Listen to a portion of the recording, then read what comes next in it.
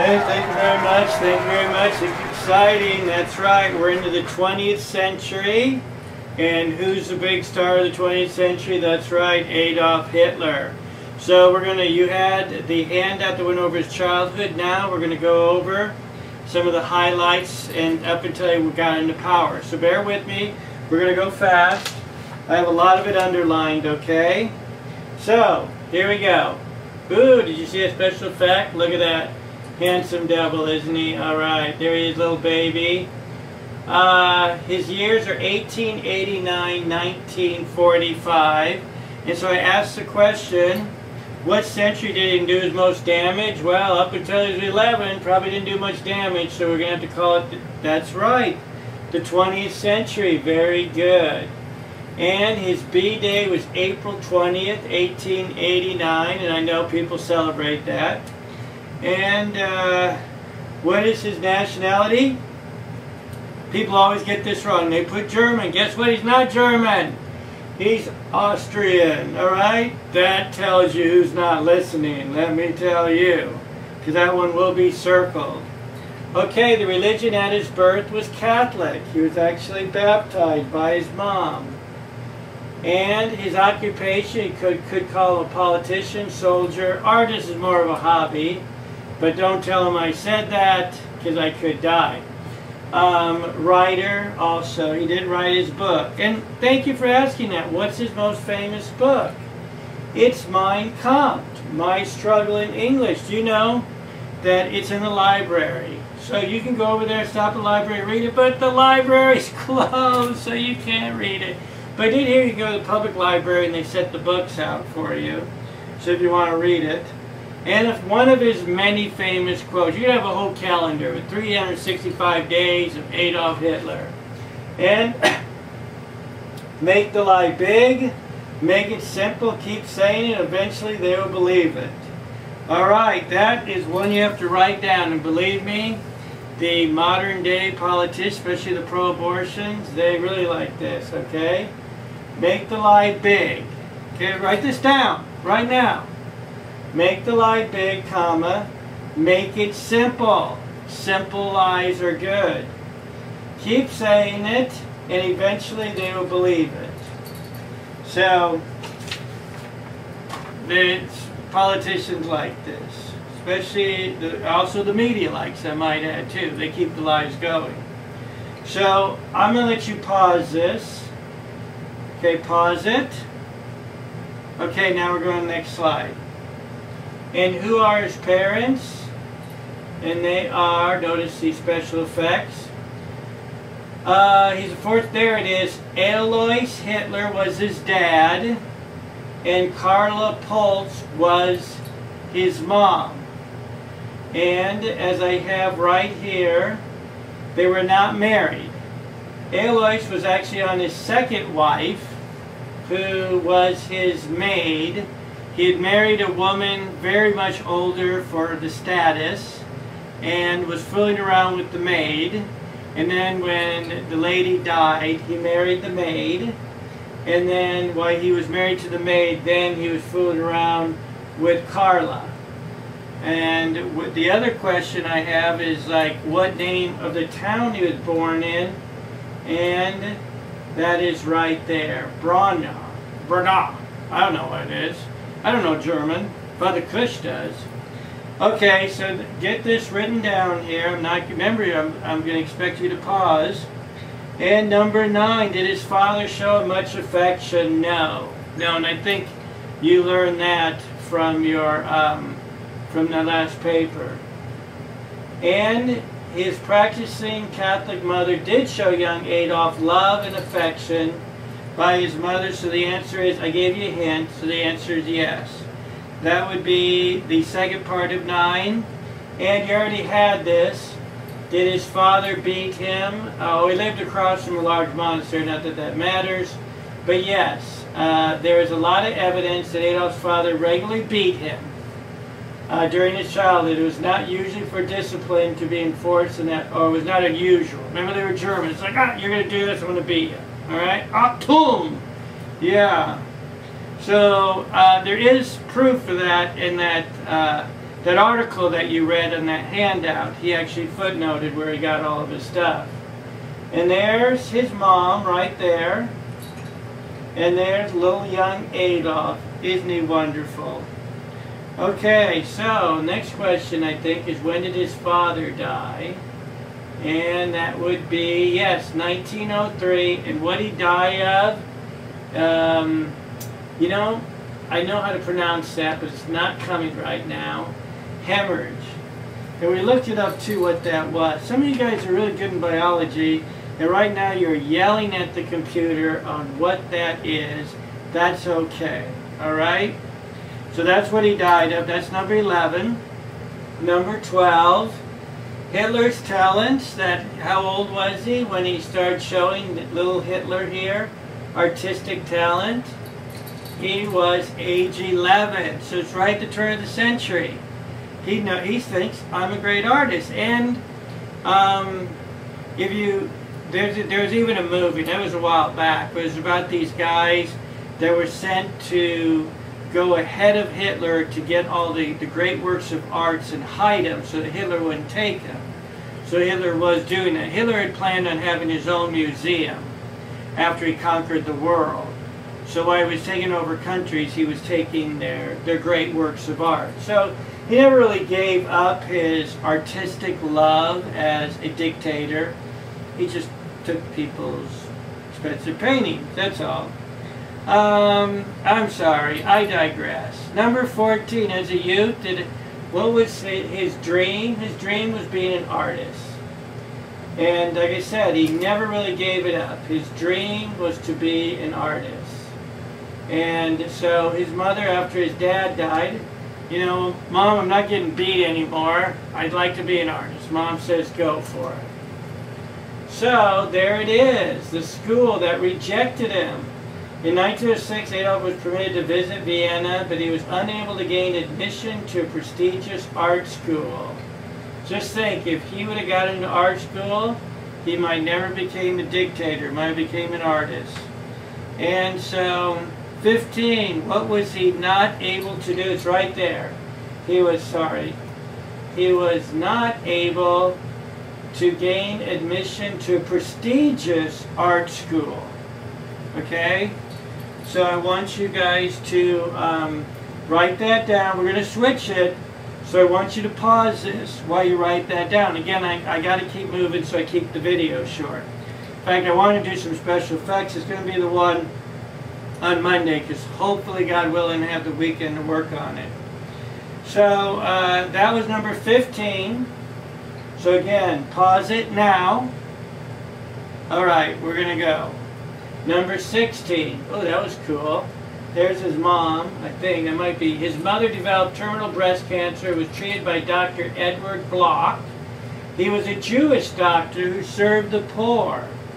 And so, you know, it's kind of, there's a lot of writing about this, because they said, you know, the Jewish doctor was sometimes not charging people, and he really was trying to take care of his mom. After an operation, excruciating, painful, and expensive treatment with a dangerous drug, his mother died when? December 21st, 1907, which put Adolf at 18 years old, is what young Adolf is. So number 19, what year did his mom die? And so where did he live between that time? Vienna is where he was, 1908 to May of 1913. Oh, by the way, was he upper class, lower class? He was middle class family. And he really did not have too many Jewish friends, so that would help him get his prejudice. And so number 18 is middle class. Write that in, middle class. Number 19 says 3 places he slept at. Virtually penniless. Oh, I hit the wrong button. Virtually penniless. Bars is one. Bars. Flop houses is like a homeless shelter. You just flopped down and went to bed. And shelters for the homeless. I don't know what the difference is, because I looked up flop house. Ironically, those were financed by Jews who were sharing their riches. But anyway, so there's 3 of them here. Now we're going to go to the next one. So again, I want you to pause this. Pause. This is number 19. Okay, unpause. Number 20. Where did Adolf develop a hatred for Jews? Now this is not a real picture. Somebody, I think, stuck the ears on him. I did not, because I don't want Adolf haunting me. Okay? It was during this period in Vienna that he developed his prejudice about Jews, his interest in politics, and debating skills. So I asked where? Yes, Vienna.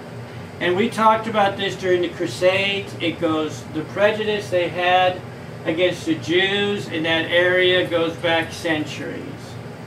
And, oh, sorry about that. Hopefully you got Vienna, because we're going off to the next one.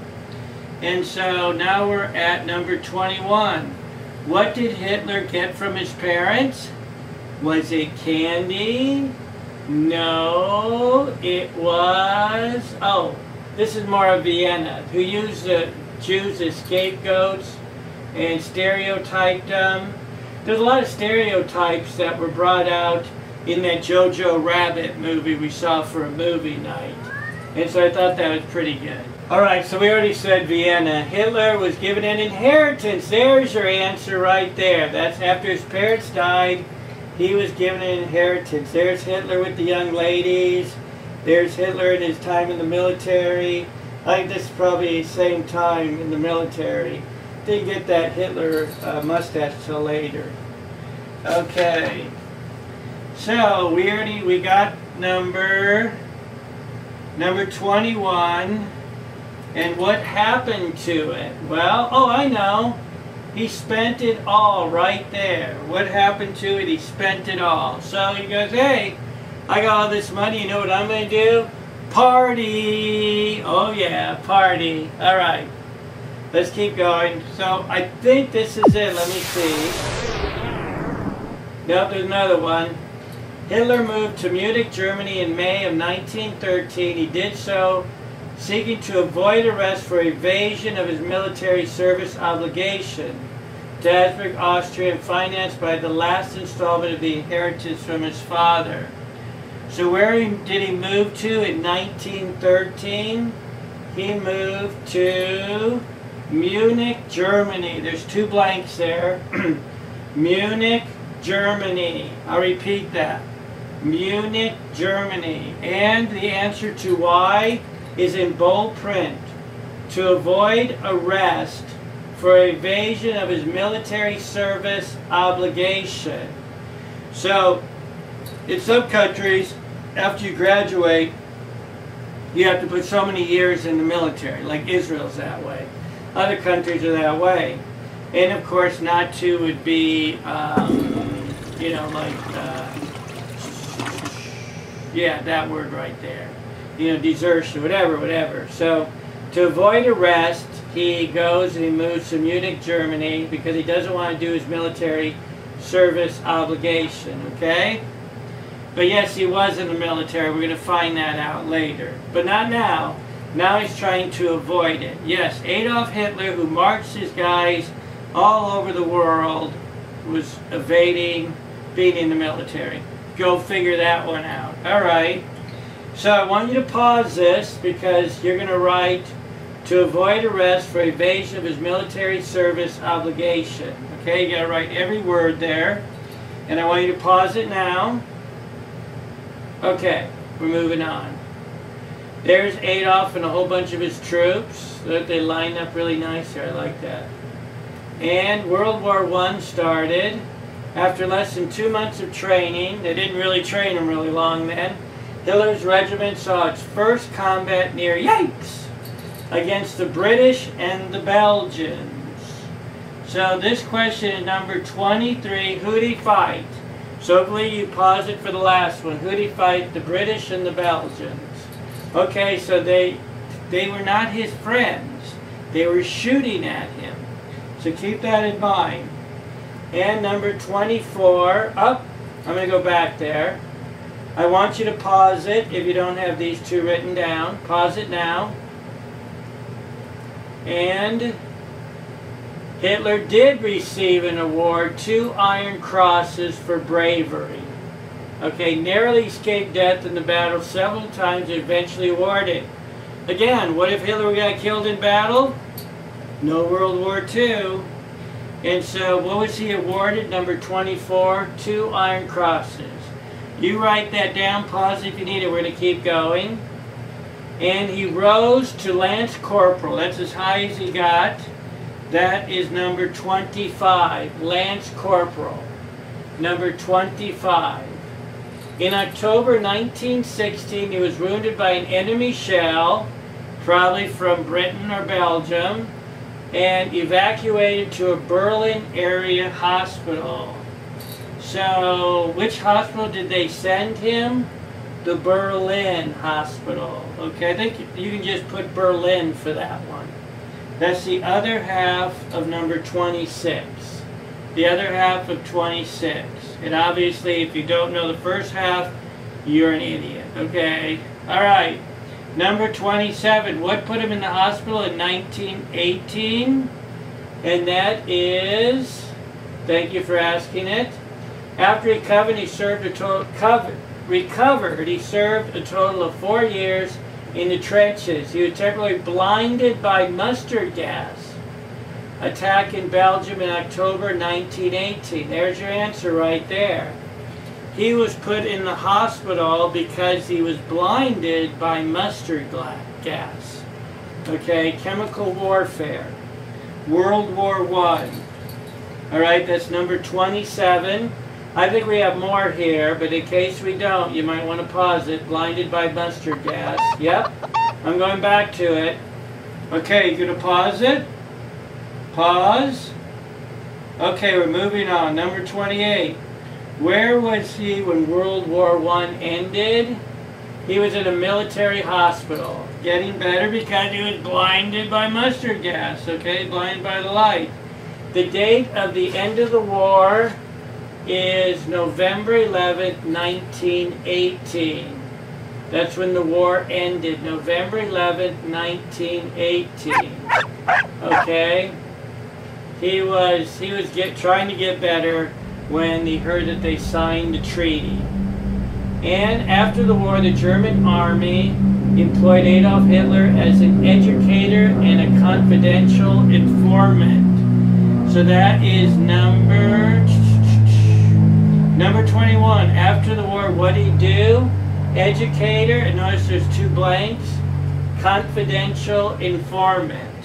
So I had to look that up. By the way, after you write this, we're done with the first side. I think we're doing good as far as time. I hope you agree. Some of you guys I know already paused it a couple times, but that's okay. We can do this. Number 30, I gave the definition. I had to look this up. What is a confidential informant? It's simply a person working for the police to provide information, perform undercover buys, and otherwise implicate others in crimes. So, yeah, he's a secret detective dude, and he's working for the government. And who's the guy that liked his secret police? I know, it was Adolf Hitler. Yeah. Alright, so instead of you write out the definition, you just have to, for 2 of them in a row, you have confidential informant. Alright? So now we're on number 31. At a beer hall in 1919, when at a party did Hitler get to know? What party did he get to know? Oh, there he is right there. The German Workers' Party. Yeah, those guys know how to party. Let me tell you, German Workers' Party. Oh, yeah. And nice there's tons of pictures of Adolf, you know. Tons of them.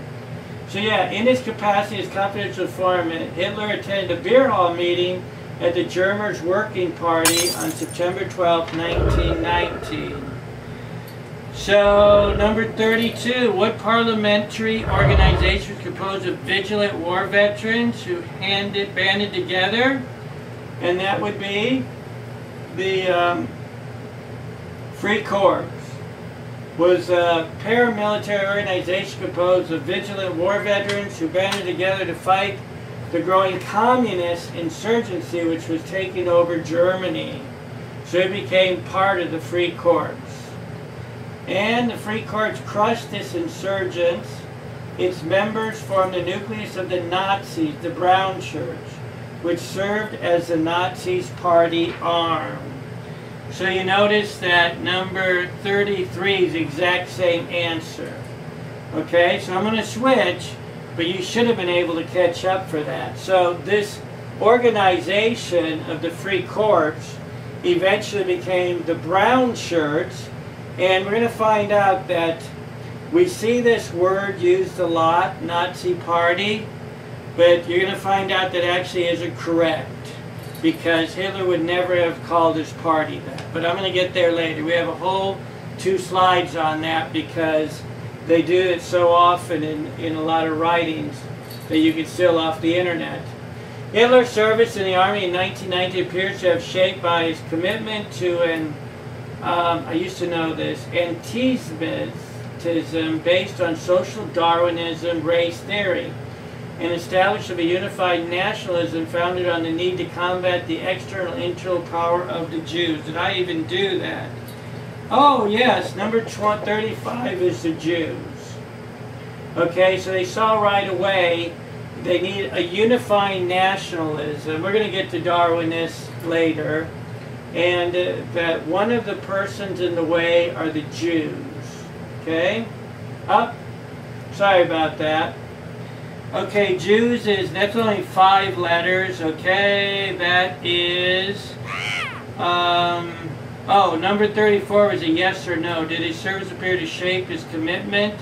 And the answer is yes, the Darwin race theory. And 35 is Jews. So now we're at 36, so pause it if you need it, otherwise we're going on. And there they are signing the Treaty of Versailles, right there. Everybody staying around, dressed really nice. Ooh, that was cool. There it is. That's when the the government ratified the Treaty of Versailles. The terms of the treaty are, this is a long one, you have to pause it. Alright, what did the German government ratify? So it's called the treaty. Obviously I underlined the wrong thing. It's the Treaty of Versailles, right there. Treaty of Versailles. Treaty of Versailles. And when you write that down, I'm kind of stalling here, because we got A, B, C, and D that you have to write out. Okay, and I expect you all to write that out. So again, Treaty of Versailles, and the first part of the treaty was, and to make it easier, I just underlined the part that you had to have.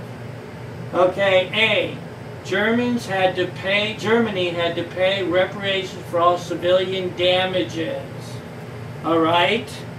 And for instance, after Japan surrendered, we actually helped, the United States actually helped Japan rebuild. So the United States didn't want to make the same mistakes of saying, no, we're just going to bill you. So Germany had to pay reparations for all civilian damages.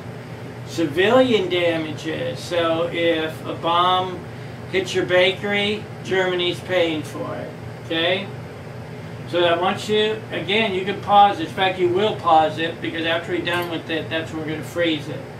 B, Germany also lost her colonies. Remember, this was the time that everybody was getting their own colonies, their own islands, all the ships out, so they took all of them away from Germany.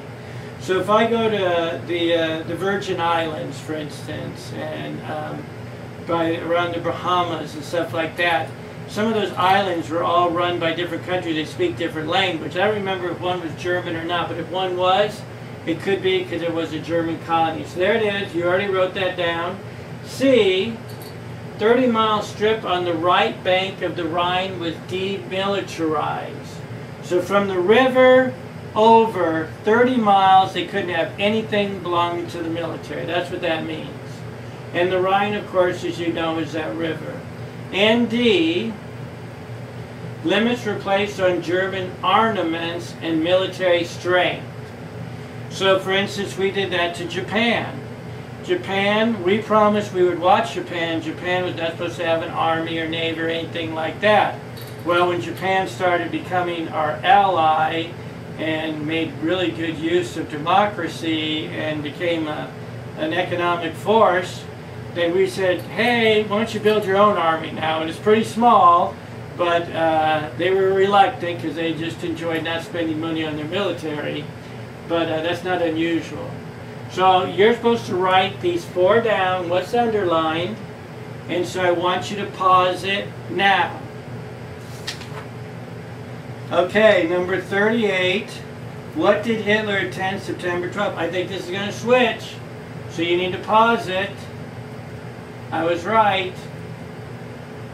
And the German Workers' Party. That was the meeting he attended. Now he's getting involved. Before he was like this Secret Service guy. And when you write that down, a few days later he joined the party. His membership numbered 555. The party started counting, beginning with 500 in order to pretend a larger membership. Answer to follow. He started with the number 500. So, 39. What did Hitler do to make the numbers of the party larger? He started with 500. So he goes, hey, we got 555 guys in our little club here. We're awesome. Didn't tell them they started with 500. I don't think that's very honest, but it's Adolf Hitler. He doesn't have to be honest. Okay, let's keep going. The turning point of Hitler's mesmerizing, I said that right, mesmerizing oratorical career occurred at one such meeting held on October 16, 1919. Hitler's emotional delivery of an impromptu speech captivated his audience. So, if you study Hitler, this is a big point right there, that they don't use these words lightly. Mesmerizing and captivated his audience. So he could go on for hours and people would just stand, listen like, wow, this guy's awesome. And so this is the beginning of Hitler's political career. Okay? So that would be number 40 was yes or no. Hopefully you got that. 41, what is the date that most historians believe was the turning point of his career? That's this date right here, October 16th, 1919. October 16th, 1919. They see people follow him and say, that guy's got he's got a future in front of him. And he did. Oh, they were surprised. Okay, write that down. October 16, 1919. If you don't have this written down, then I want you to pause. Okay, we're going on. Number 42. Oh, this is the flag. The name of his party was changed to the National Socialist German Workers' Party. Again, this is his name of his party. This is what Hitler would call his own party. Okay? Not Nazi. You would have not used that term in Hitler's presence. National Socialist German Workers' Party. That is number 42. National Socialist German Workers' Party. Okay, notice that there's the term socialist here, because it was socialist, all right? So number 43, what was their new symbol?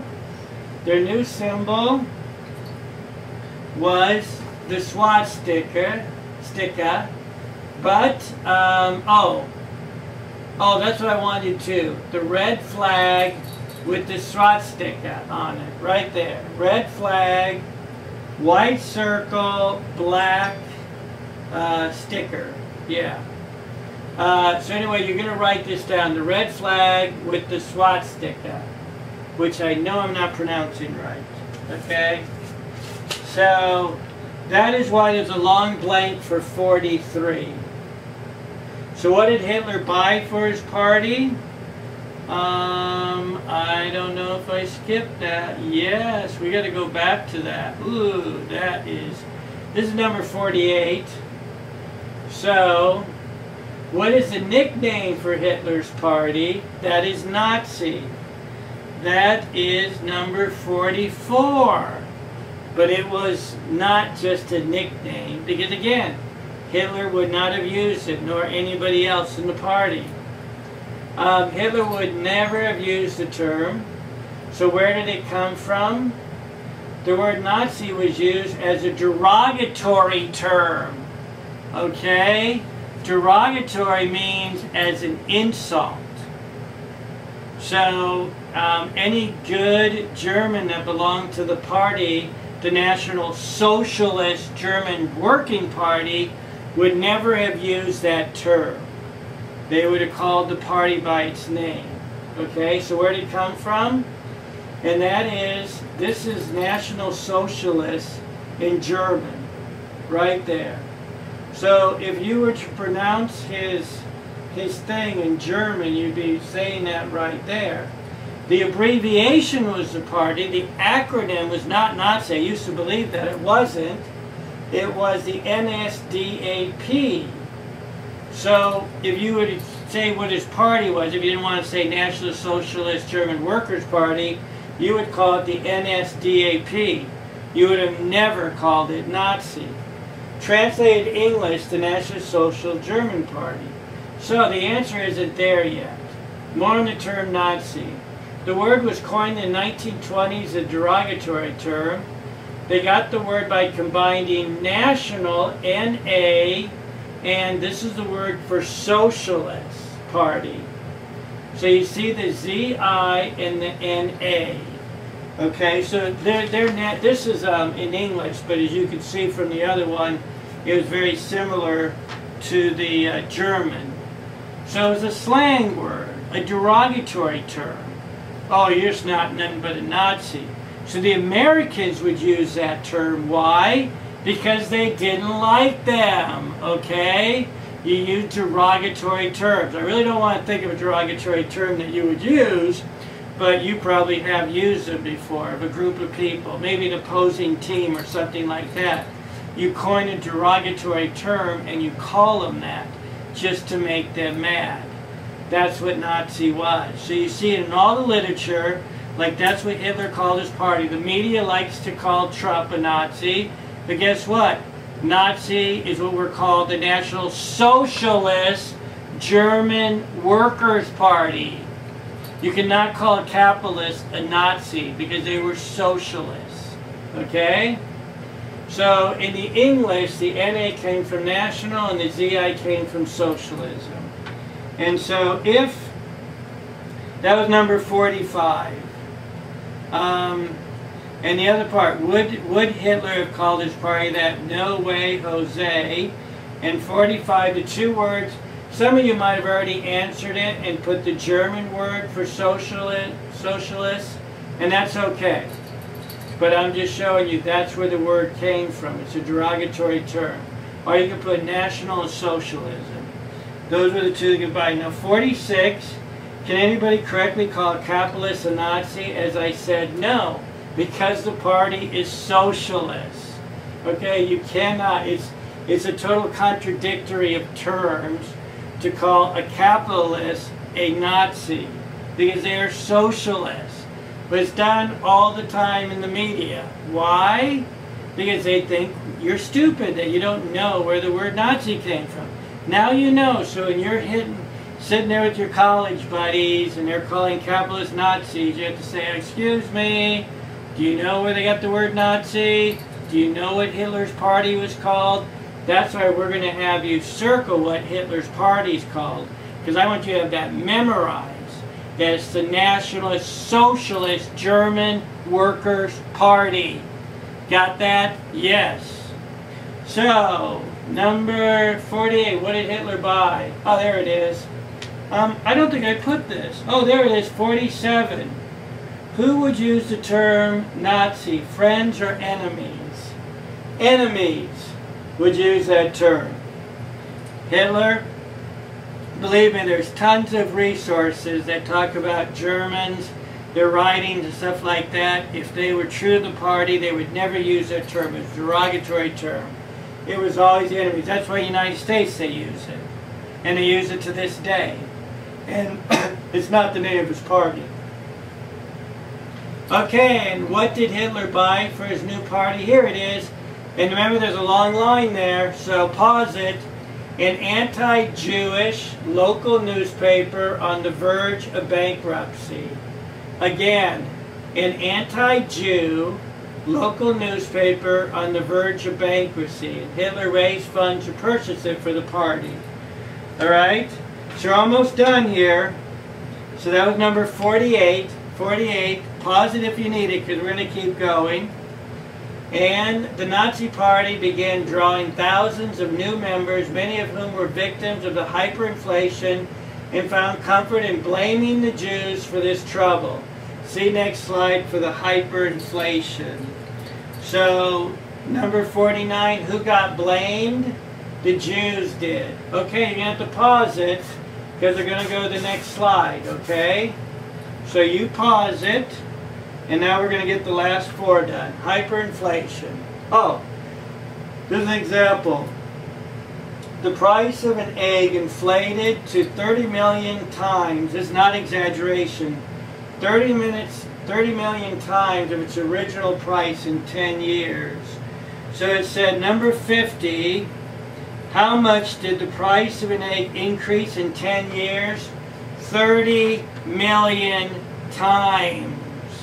Okay, that is what we call hyperinflation, 30 million times.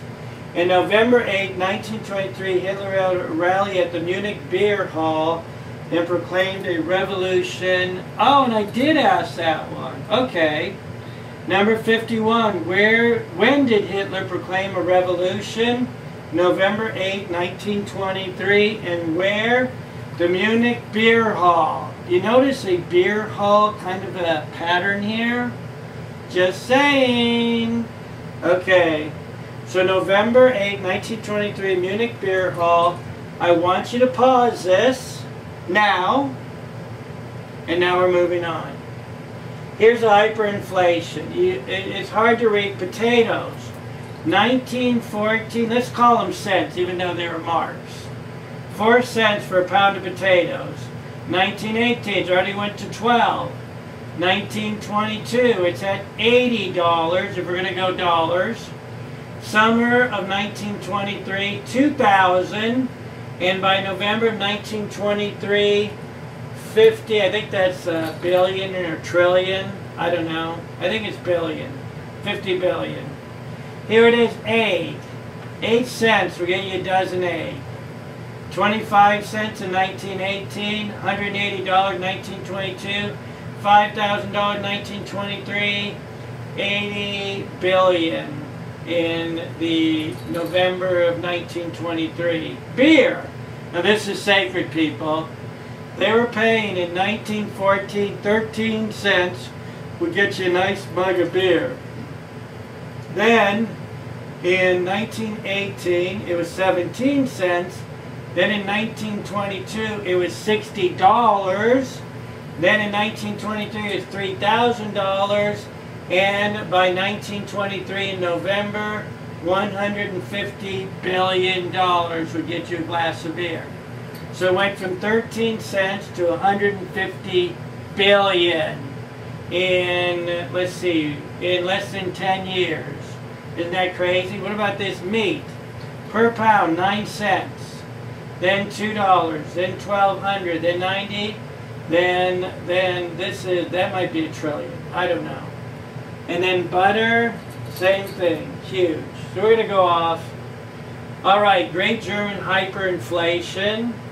And to pay the war effort, the German government suspended the gold standard and printed money like crazy. That's what got them in trouble.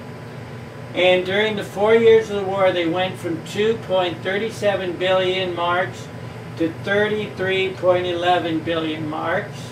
They're just producing money. From 1930 to 1918, prices went up 245%. In 1914, a dollar got you 4.21 marks. 4 years later, it got you 8.28 marks. And in November 1923, a dollar got you I'm going to guess that's in the trillions mark. So number 52 in 1923, $1 US gets you how many marks? So write this down. You're gonna have to pause it because you got a lot of zeros here. Okay. You have 4, 200, more zeros, more zeros, more zeros. Okay. So you write down that number on number 52 while you're putting all those zeros down.